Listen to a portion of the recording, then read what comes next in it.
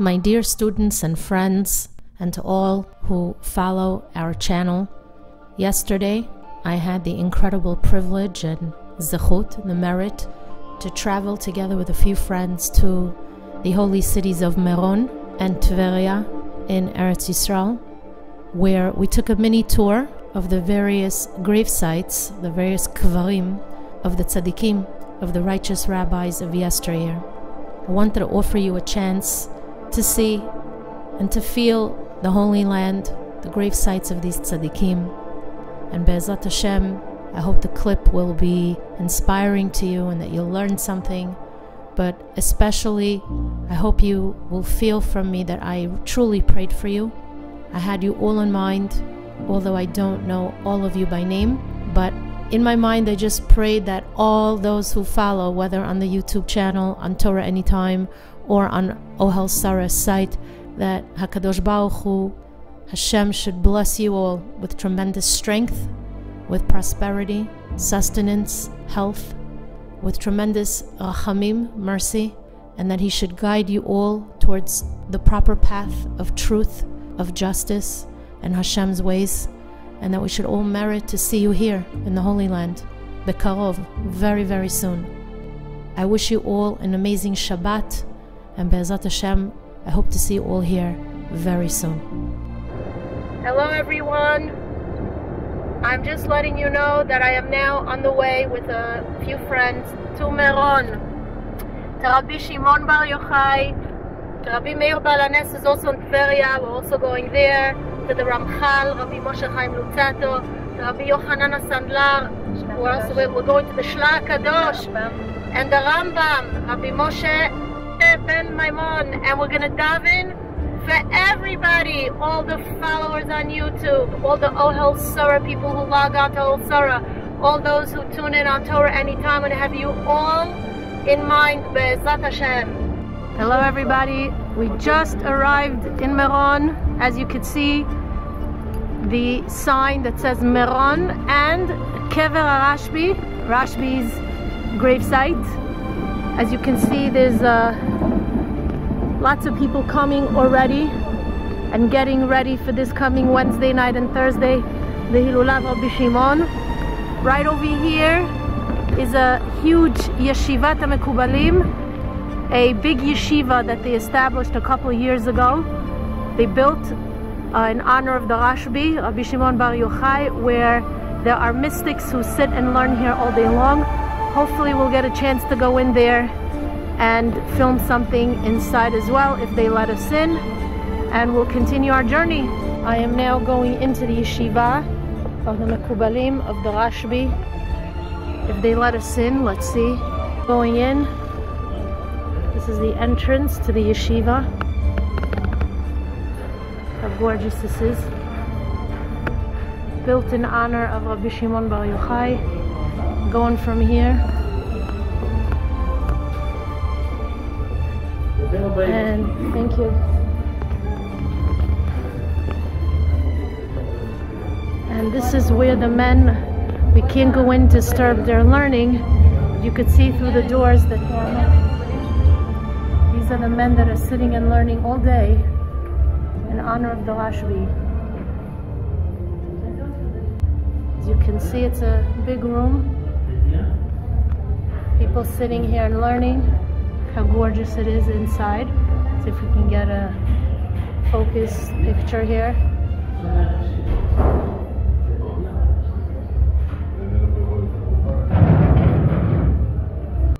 So you can see more people learning, more men sitting and learning.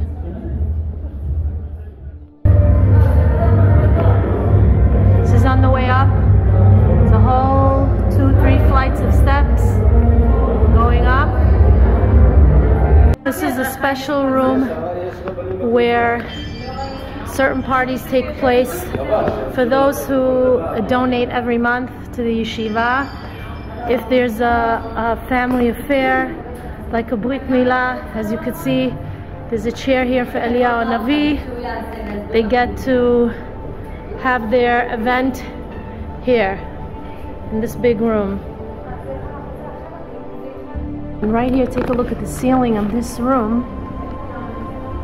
where the Brit Milah takes place, this is the ceiling, is an image of Ma'arat HaMachpelah, where the Avot HaKadoshim, Avraham, Yitzchak, and Yaakov, together with their wives, are buried.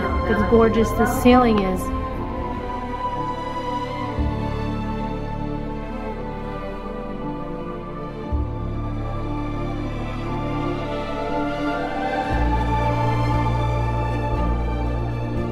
This is the way down. We're going now, going backwards, we're going down. Look at this gorgeous painting. By the way, I was just told that this painting over here, which is on glass, was actually painted on the glass itself. How gorgeous this is. This is the yeshiva. Now we're gonna go down.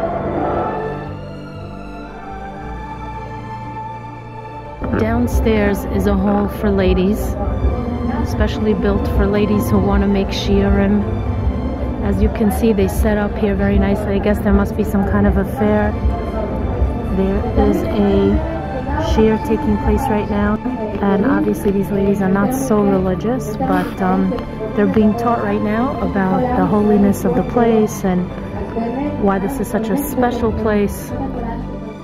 Inside the yeshiva, they made a special room, very eerie and cryptic, that's supposed to resemble the cave where Rabbi Shimon Bar Yochai and his son learned for a period of 12 years.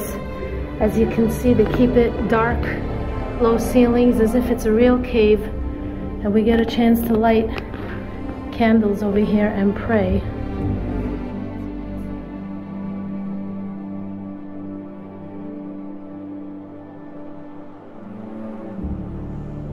This is just incredible. I've never been here before.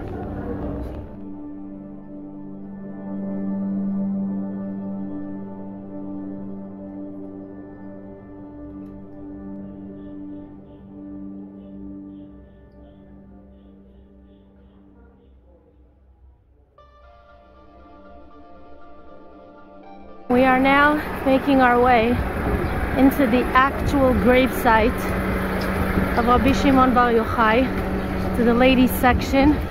As you see, it says Nashim, which means women. I'm gonna go through there and into the actual gravesite. Here we're progressing into the ladies, where it says Bruchim Habaim, which means welcome to all who come. As you can see, there are women who are already davening here.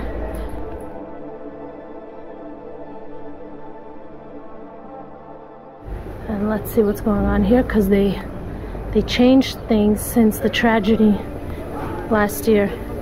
Here there's a table set up for whoever wants to make a blessing, which I'll do right now, starting with mezonot. Baruch atah Adonai Eloheinu melech haolam borei minei mezonot. Right here, this is the area for the ladies for Rabbi Shimon Bar Yochai, where we daven. And right here, adjacent to him, is where his son is buried, Rabbi Elazar, his son. I brought with me a few bottles of oil that, in the schut of Rabbi Shimon, that we're going to give out at the party, at the celebration next week, Wednesday night. And I'm going to take a break now for a few minutes to daven. Right here, as you can see, women are davening. I'm going to take this bottle of oil. There's a few more. We're going to daven with it right by the kever and give out the oil this Wednesday night, B'ezrat Hashem. Okay, everyone, we have just arrived. I just finished davening at the Tziyun of Rabbi Shimon Bar Yochai, which is over there in this direction over here. Look at this gorgeous view. They're now building, they're continuing to build. And we went up this long road to the very, very special gravesite, the Tziyun, the kever of his colleague, the Tana, Rabbi Yochanan HaSandlar, who's a very, very big tzaddik. As you can see, there's his name. And sadly, because so many people gravitate to the kever of Rabbi Shimon Bar Yochai, which is over there, nobody really pays much attention to this tzaddik, and very often this gravesite is pretty abandoned. So I always make it a point to come here and visit the tzaddik. As you can see, some of my friends are here also. I brought them with me. And it's a big zchut for whoever comes to Meron to please come to Rabbi Yochanan HaSandlar first and then go to Rabbi Shimon if you can. I'm going to daven here with a bottle of oil as well and continue our journey. We're still at Rabbi Yochanan HaSandlar. This is just some words about him, but here, the last thing that they wrote about him is this incredible maaseh that happened where Rabbi Elazar ben Shamon, Rabbi Yochanan HaSandlar, that went out of Eretz Yisrael to learn with a specific gadol, Yehuda ben Betera, to learn Torah from him. When they got there, they realized, you know what, we're outside of Eretz Yisrael. And when they remember they're outside of Eretz Yisrael, they started to cry. They started to cry and tear their clothing. And what does Rabbi Yochanan HaSandlar say? Both of them said, Amru, they said, Yeshivat Eretz Yisrael, settling in Eretz Yisrael and living here, Shkula keneged kol hamitzvot shebatorah, is as if you are observing all of the commandments in the Torah. That is the importance of living in Eretz Yisrael. If you remember, we spoke about that quite a few sessions ago. Incredible. We had just left now. We have just left the kever of Rabbi Yochanan HaSandlar. I wanted you to see the magnificent view of Meron. Look at this gorgeous mountainous view. I mean, the truth is it any wonder that the tzaddikim came here to learn? I mean, this a heavenly spot. Look at the heavens. Wow, this is truly special. Look at mountainous region. Gorgeous. We are now making our way down to where we parked, which is all the way down, like a good 15-20 minute walk, because they closed everything right now. And we are heading to Tveria, which is also a very holy city, to the gravesite of many other righteous tzaddikim. Surprise! On the way out of Rabbi Shimon Bar Yochai's kever, meaning when we came out from Rabbi Yochanan HaSandlar, we come down this pathway, mamash across the tziyun of Rabbi Shimon Bar Yochai is an interesting gravesite that people seem to skip over, which is the great Tana Rabbi Yeva Sava, who is actually written in the Zohar Kadosh, where Rabbi Shimon Bar Yochai tells a story concerning him, that he used to be a businessman, meaning he used to sell his housewares in the Gentile sector. At least that's what I heard. It seemed when people spoke to him as if he knew nothing of Torah, nothing. But when Rabbi Shimon had a deep conversation with him, he understood, it was made known to him that this tzaddik over here has great insight, great Torah insight, and he's really, really a righteous man. So he's considered actually a Tana from the times of the Tanaim. Interesting. Okay, well, guess what? Another surprise. Right next door to this Tana, we have another great tzaddik named Rav Ada Saba, who we just learned is really Rav Acha Saba, also a big tzaddik, who was from the times he's an Amorah, is actually after the times of the Tanaim.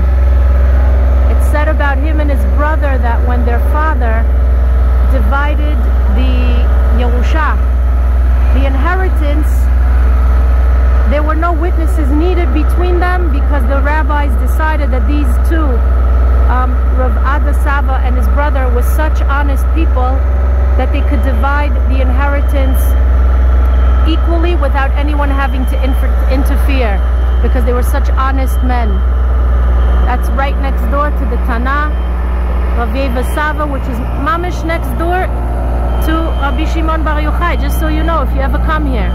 We are now on the way to Tveria, as I said, to a bunch of grave sites of holy tzaddikim. We're going to be there about 15 minutes, Be'ezrat Hashem.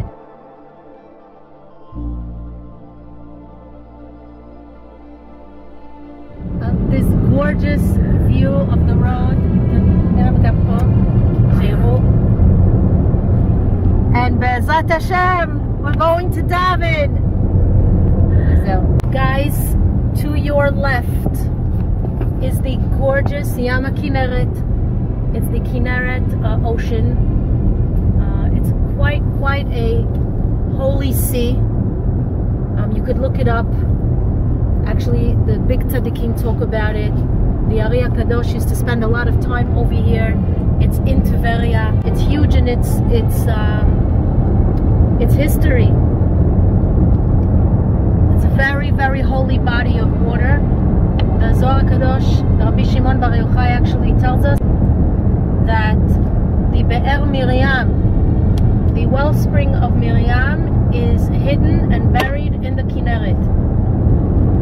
So it's a very special body of water. Okay guys, check this out. This is the Kinneret from a close-up. Look at this gorgeous sight.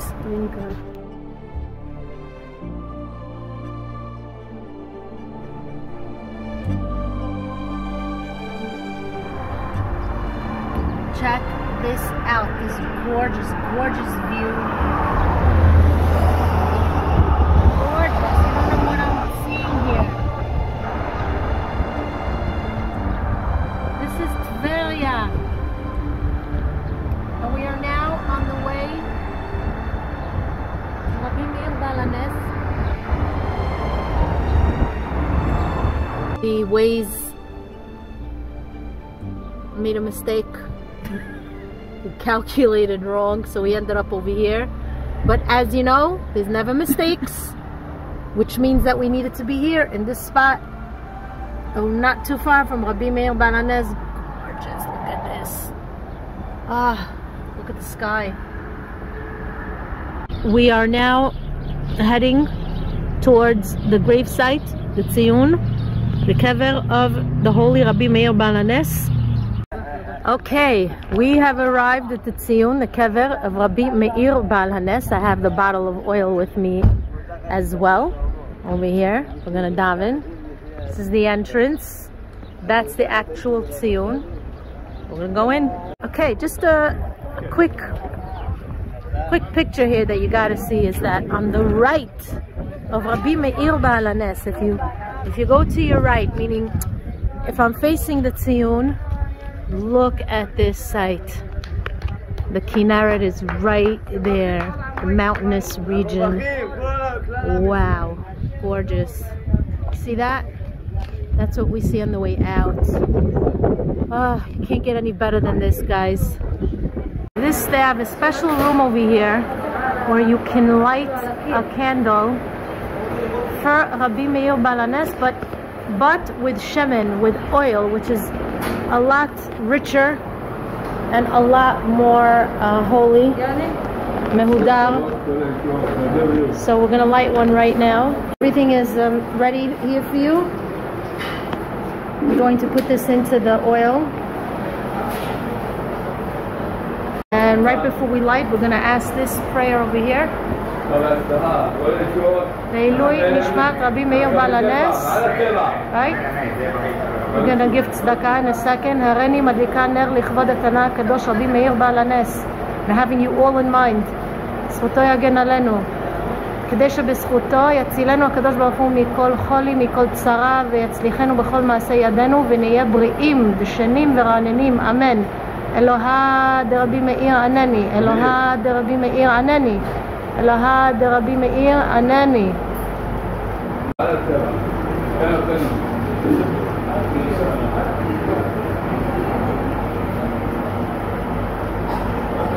I'm having you all in mind. Kadosh Baruch Hu should send you רפואה שלמה, נחת, בריאות, פרנסה טובה בשפע, הצלחה מרובה בכל מעשה ידיכם, all the good in the world, שב יישוב הדעת, tremendous clarity, שלום בית אמיתי.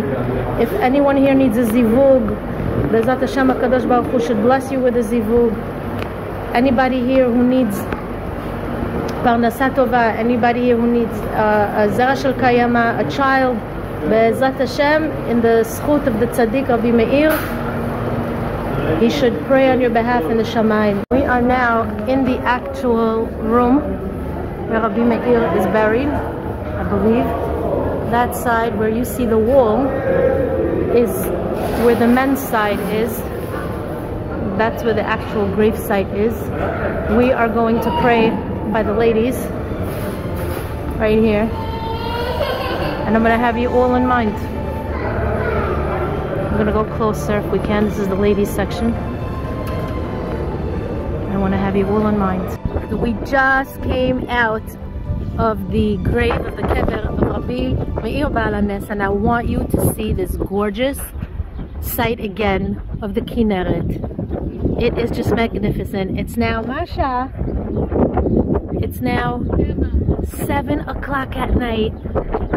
The sun is about to set, and this is our view. I mean, you can't get any more holy and an incredible sight than this. Wow. Oh, I wish you were all here. I wish you were all here with me. This is the kever, the grave site of the holy Rabbi Pinchas ben Yair alav shalom, who, according to the Zohar Kadosh, was the father-in-law of Rabbi Shimon bar Yochai alav shalom. Although the Gemara does state that he may have been his son-in-law. Many Chachamim do agree that he was indeed Rabbi Shimon's father-in-law. Rabbi Pinchas ben Yair was a 4th generation Tana who excelled in the mitzvot of Ma'aser, tithing, and Pidyon Shavuim, redeeming captives. Now, at Rabbi Pinchas ben Yair's kever, on any given day, you could see people circling the stone wall 7 times. And whether you're young or old, everybody knows that circling this site 7 times while reciting the 91st Perek of Tehillim is a special segula. It's a channel to receive brachot, blessings. And really, the more we learn about Rabbi Pinchas, the more we see the merits with which he earned this special role of helping to direct our heartfelt prayers, even the prayers of the simplest Jew, to deliver them to the right address in the loftiest chambers in the heavens. The Gemara of Chulin tells us a story of how Rabbi Pinchas commanded the river Ginai to split for him 3 different times. And when his students asked him in what merit that happened, besides the merit Rabbi Pinchas earned because he was on his way to perform the mitzvah of Pidyon Shavuim, of redeeming a Jewish captive at that time, his students wanted to know if such a miracle could happen for them too. What did Rabbi Pinchas answer them? He said, "It would work only if you are certain that you never hurt another person's feelings or harmed anyone in any way during your entire life." Imagine that. If Rabbi Pinchas was so flawless in the area of Ben Adam Lechavero, Chachamim tell us his animals were not simple 4-legged creatures. As a matter of fact, there was once a famous conversation that took place between the Talmidei Chachamim who were comparing the various generations, and they noted that while the earliest generations of tzaddikim were likened to angels, to malachim, later generations merited only to be called Bnei Adam, humans. And still, they said, later generations, by comparison to the earlier generations, were likened to donkeys. And they said, and not even the donkeys of Rabbi Pinchas ben Yair, who are credited with instinctively knowing to eat from food that wasn't properly tithed or separated according to Jewish law. That's the level of the animals of Rabbi Pinchas, who taught us that any problem that we face in regards to what seems like a personal difficulty of life is merely a result of not performing the mitzvot properly. Now, although Rabbi Pinchas's era marked the 6th and last generation of Torah scholars known as Tanaim, a very famous story is told of how his essence appeared to the Ari HaKadosh, alav shalom. This is a fascinating story in which one day the Ari was sitting and learning with his foremost student, Rabbi Chaim Vital, alav shalom, when all of a sudden the Ari jumped to his feet just as a young man entered the room. So Rav Chaim Vital couldn't understand this display of great honor that so formidably was given by the Holy Ari to this young and relatively simple young Jew. So the Ari told Rav Chaim, I stood up because I was welcoming the neshama, the soul of Rabbi Pinchas ben Yair, who I saw hovering over this young lad's head. Wow. This is the greatness of this holy tzaddik. Hi girls. Okay everyone, we took a break to have supper, but now look at this evening time. It's now 10 o'clock at night. We are by the Tziyun, the kever of the amazing Tana, Rabbi Akiva, and the Ramchal, who they say about the Ramchal that was a Gilgul of Rabbi Akiva. That's why the Ramchal only lived 40 years of his life in order to be mashlim, to complete the 40 years that Rabbi Akiva, the first 40 years of Rabbi Akiva's life, that he wasn't able to learn Torah. The Ramchal was able to complete, and therefore he passed away, and therefore they are buried one next to the other. And we are now going to the Ramchal, and you have to see this view from here. Wow, this is gorgeous. Oh my gosh. Okay, I'm gonna take a video when we get to the top. Okay, I am now at the top of the hill, approaching the kever of Rabbi Akiva and the Ramchal. Take a look at this gorgeous, gorgeous view. You just, wow. It's just stunning. Look at this. I'm gonna pan to the right, where you're going to see right here, this is the gravesite. You see the two blue domes. One is of the Ramchal and one is of Rabbi Akiva. We are now walking towards the Tziyun, the kever. Wow. I have to thank Hashem for this amazing opportunity that He gave me to go with my friends today. We are now entering. Look at this. Gorgeous. Right here, this section, there is a Bet Midrash for anyone who wants to sit and learn or to pray. There are steps that lead down to the gravesite of these great tzaddikim. Right there's the view. Look at this. You can't really see it, but believe me, I do, and it is magnificent. Here we already have some people praying here. Come here at all hours of the night. There's one tziyun over here, one kever, and on the other side there's another one. Let's see what's going on. Okay, we are now entering the tziyun of the holy Ramchal, Rabbi Moshe Chaim Lutzato, as you can see here. Ramchal HaKadosh, Or HaGeula.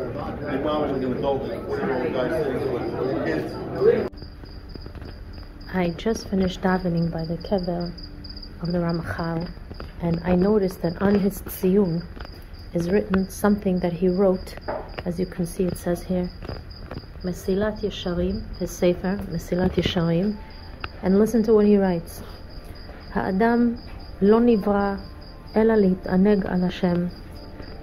man was only created in order to reap joy concerning his Creator, v'lehenot miziv shchinato, and to enjoy the presence, the holy omnipotence of Hashem. Shezeu hata'anug ha'amiti. That is the ultimate pleasure, that is the true pleasure.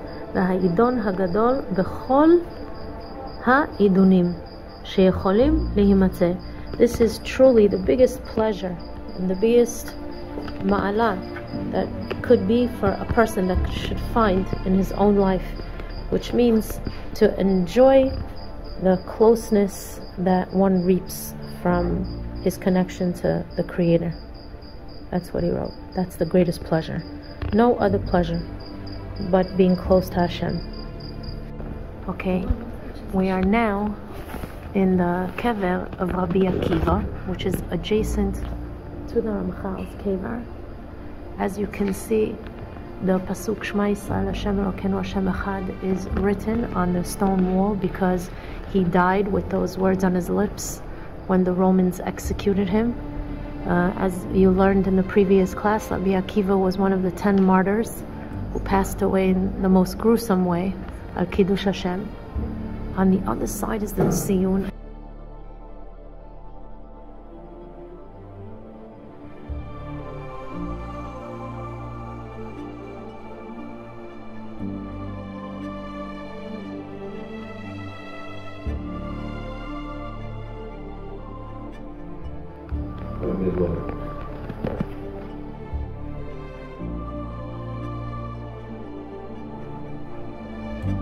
We left the area of the Ramchal and Rabbi Akiva and we drove down about an 8-minute drive, and we are now at the kever, the gravesite of Rachel, the wife of Rabbi Akiva, who was a very, very special woman.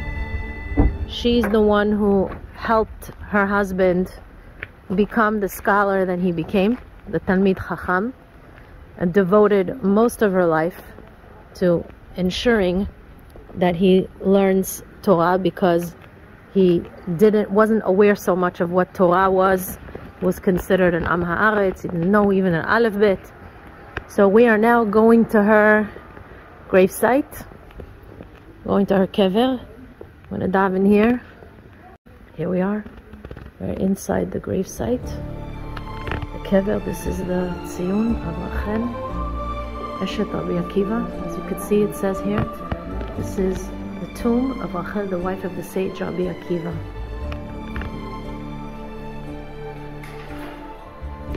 Let's read to you what it says here before I turn off the camera. Matzevat Kvurat Rachel Alea Shalom. This is the gravesite of Rachel.